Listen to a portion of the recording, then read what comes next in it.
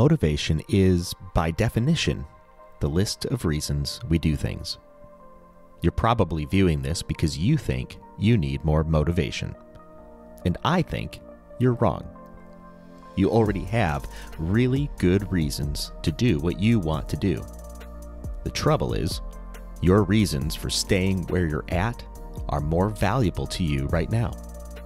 Instead of looking for more motivation to move forward, acknowledge your reasons for staying where you're at and start valuing those reasons less. In the balance, we do what we value. If you feel you're not moving forward, it may be you value staying where you're at more.